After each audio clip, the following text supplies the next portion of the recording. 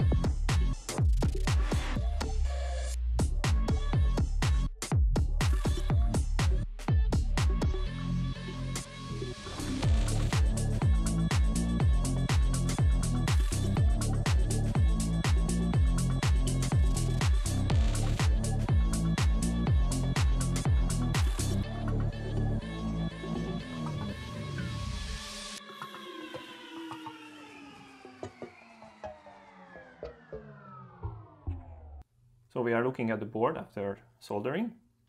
This is the microcontroller, and then I just want to look around if there are any shorts or any weird soldering.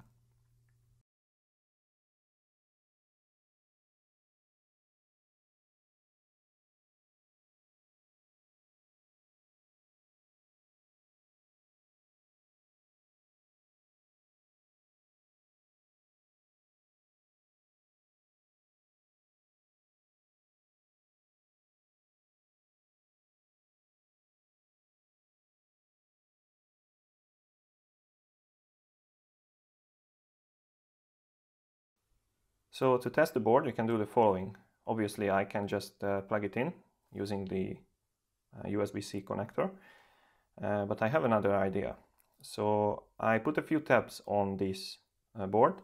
One is the ground here, G and D, and this is the V USB, so this is 5 volt. So actually I can feed 5 volt through this tab and put the ground here and then power the board. So what I only do is that I circumvent this fuse and this ferrite bead, which would actually come from the input voltage pin. So I directly feed the capacitors. So then if everything goes well, we will see a few LEDs lighting up. And then I will also monitor the current consumption. So then if the current consumption is not too high, then I can be sure that there are no short circuits on this board. So then I will go back to the USB port, and then I will monitor the reference voltage and the 3.3 volt digital supply for the AD converter. And then I will solder the final pins if I'm sure that the rest of the board is fine. Otherwise, I could not fit here and here due to the connectors. And then we go to the computer and see how to use this with the computer. So let's check this through the power supply. So I have these two connectors right here. So this is ground, this is 5 volts. And what I will do, I will touch the ground here and then touch the 5 volts here. And the maximum allowed current is about, or not about, it is exactly 200 milliamps. So we will see if we go beyond that or not. So ground comes to ground, and then the voltage comes here. And I can see that the LEDs light up and the consumption is 25 milliamps. So there are no short circuits, it seems. So then I can move to the USB connector. So the voltage looked fine, so I can connect the USB-C connector. And I'm powering it only with a mobile charger, and we will see what will happen on the rest of the board. So I can see the LEDs on. So let's test them.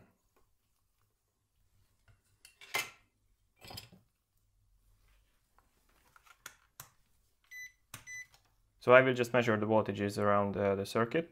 And I can actually use this row of pins because they are all common, so that's ground. So then first let's check the input voltage, and that is 5 volts, so that's fine.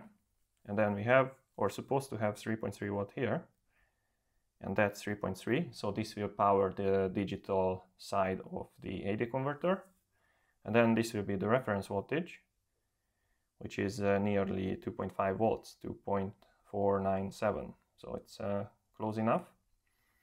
So then, so far so good. It seems fine.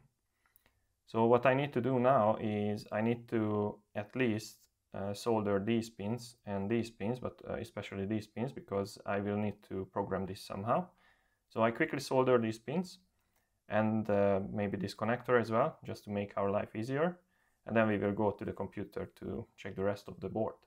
So the board is ready. So we are also ready to go to the computer and test it.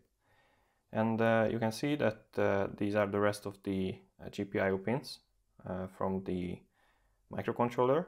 So I just put all those microcontroller pins to both sides, which are not used with the AD converter. So if you want to use this circuit with something else, for example with a display or something, then you can use the pins. But most importantly, here we have the ICSP pin.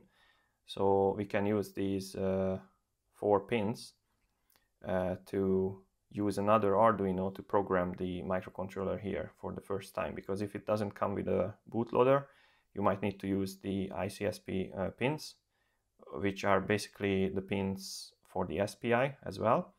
And then you have to use another Arduino to program the microcontroller for the first time. And after programming with ICSP, you will be able to upload code to the microcontroller via the USB port.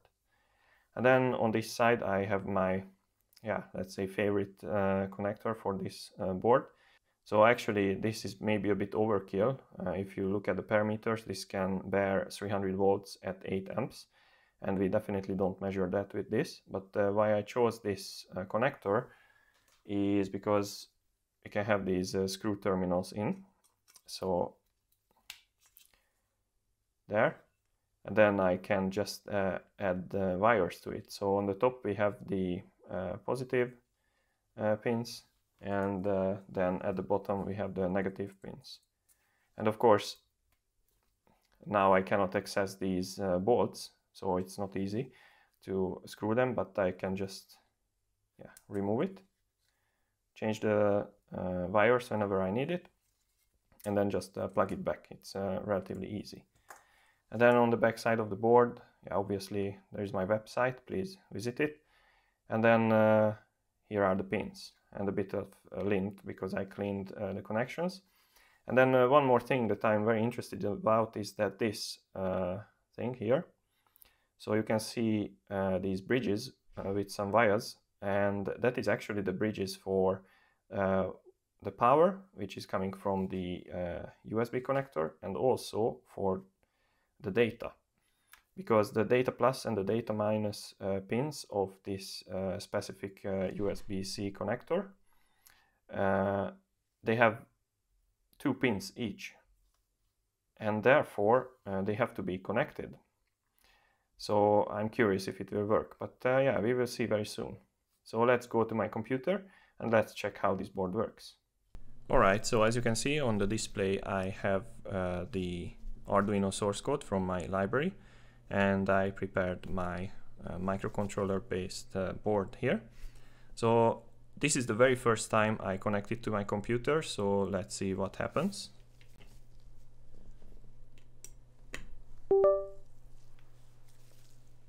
So you could hear that something was going on. So let's see if we see something on the serial port. And there is no port information. So now I can jump to the device manager. So here is the device manager, and we have to see if the microcontroller is recognized or not. So that should be somewhere under here. So it's not here in the first USB serial bus controllers menu, but let's see if it's here, and it's there. So the device is in fact recognized, but it is probably in bootloader mode, so that's why I don't see it as a serial device. So what we will need to do is that we will need to upload bootloader and the code to this microcontroller using another microcontroller. So I will prepare an Arduino Nano and I will show you how that works. So then what you have to do is that you wire up an Arduino Nano and make it into an ICSP programmer, and then connect it to my board. And then in the Arduino IDE, you have to open the tools, and then of course we have to select the corresponding Arduino Nano board, or any board that you will use as a programmer. And then you have to select the corresponding bootloader for your programmer. And I highlight this because some Arduino Nano that I use is using the old bootloader, so you have to be aware of that. And then again, back to the tools, you have to change the programmer as Arduino as ISP, because that will mean that you will use an Arduino to program another Arduino. So this is done. And then you take your Arduino and wire up everything. So you wire up the programmer Arduino, which in my case that's an Arduino Nano, and connect it to my board using the ICSP or SPI pins. And then all you need to do is that you just have to burn the bootloader on the other board. And once that is done, you can disconnect everything from the board, and then you can connect your AD converter board to the USB using the USB-C connector. So let's check how that part works. So I connected my AD converter board, and let's select the corresponding microcontrollers. So we just go back to the Adafruit 32U4 breakout. So then the board is the Adafruit board. It already found the COM port, and we have to set the programmer back to Arduino ISP because now we are uploading the code via the USB port. So let me press the upload button. And then during uploading, when you see these lines popping up, press the reset button on the microcontroller board because that will put it into upload mode. And then you just wait and it will be successful. So let's open the serial port and let's see if we can communicate with the microcontroller. So yeah, this seems fine. And these seem fine as well. And actually, if we get these numbers, they mean that the microcontroller is able to connect to the AD converter. So we have now successfully communicated with the AD converter. But for example, if I press T, that sends a test command to the microcontroller to send back another message. So that's done. And then we can get a single conversion by pressing the A, and then since nothing is connected to the output, then we just see some dummy values because the inputs are floating. And then we can also do some speed tests and so on. So first let's go back to the code. So this code has been carefully documented on my GitHub. So there's a PDF file where I talk about this code for a long time, and also you can get a tutorial on my previous video for this library, because there is not too much difference between the library which I introduced in that video and the library that I'm talking about here. So the only difference is that I made this library to work on certain ESP32 microcontrollers. And I also cleaned up the code a little bit, and I also officially released it on Arduino's official library. So as I mentioned it previously when I was showing you the hardware, if you go to the library manager and type in ADS1256,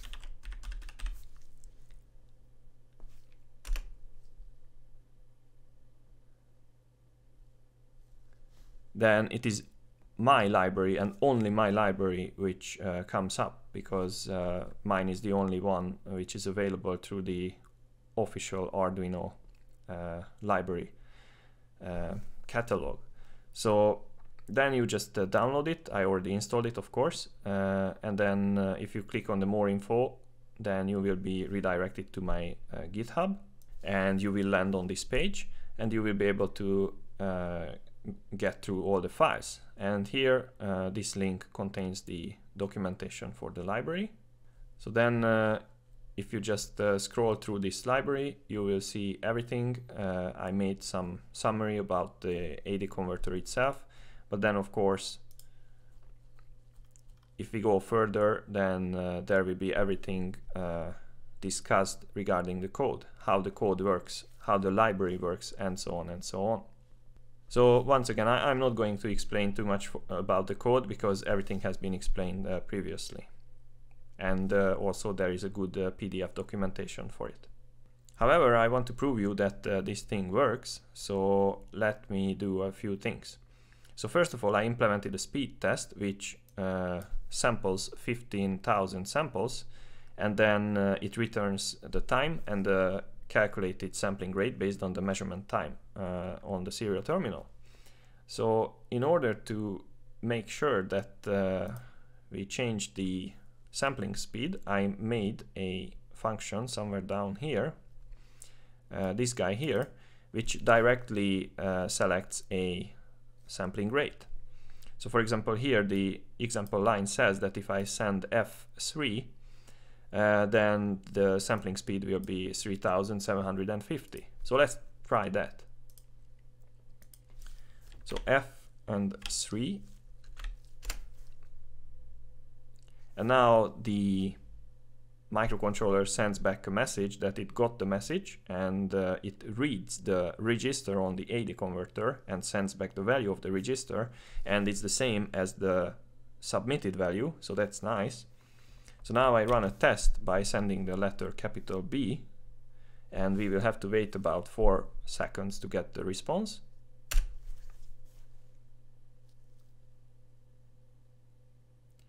And you can see that in order to get 15,000 samples, the code spent this much time on sampling, and based on the time and the number of samples, the sampling rate was this much. So it's exactly what we set. And if I send F0, that's the highest sampling frequency. That should be 240, and that is 240. So now this should get back us some value close to 30,000, and it should be done within half a second, because 15,000 samples taken. So half a second, and we have 29,687. I'm still trying to figure out why this is not getting 30,000, and I think the simple reason is that this microcontroller is just simply slow. So a 16 megahertz microcontroller is not fast enough, because when I try it with a STM32 microcontroller, a TNZ 4.0 or ESP32, I get 30,000 and a few samples per second. So probably it's a bit slower than it should be, but nevertheless it's still fast enough. So plus minus 400 or 300 samples doesn't really make a difference, I think. So then another good test would be to actually measure voltage with this. So for this test I prepared a 100K potentiometer, and I will feed the potentiometer from the 5 volt of the board and measure the output of the potentiometer with a multimeter. I will tell you the value, and then I just press the letter A, and then we will see if the AD converter sends back the same number. So according to the multimeter, we have 2.242 volts. And I have to change the input, the channels, because now this is connected to pin number 6 and 7. So it will be a differential input, and on the pin 6 and 7. And if we go to this part where we select the multiplexer, we see that we need to use differential, and we have to use a command similar to this. And I know that MD0 is the diff 0, 1, so the 0 is the positive, the 1 is the negative, or in differential mode it doesn't matter, but just for convenience I say it like this. And then I have diff 2, 3, and then 4, 5, and 6, 7, so that will be MD3. So I select that, MD3. So this is done, and then I just send a single reading, and 2.239, so that is not so far from 2.242. As you can see, yeah, it can be whatever, depending on how I sample. There it is, 2.242. So of course, if I average enough time and so on and so on, I can get the same or similar readings as I get from the multimeter. And then we can do some other type of sampling. For example, if I cycle through the differential inputs, then we can get 4 columns of data. And you can see that the last column where I actually have a voltage, that is 2.24 something. So we see a data. And here actually we can try something funny. So I close this, and from the tools I get the serial plotter, and I change this and just send the D again. So you can see this orange, that is different than the other 3 because the other 3 are floating, but this is connected actually to a potentiometer. So if I turn the potentiometer, that should show something different. And you can see that it shows. So let's do something more spectacular. So now I'm turning the potentiometer up and down. Down to 0, and then I press up. So we can plot the data, as you can see, and it shows up very nicely.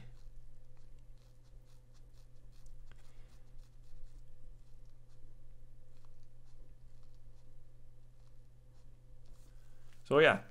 This works as well, and I can send this to stop everything.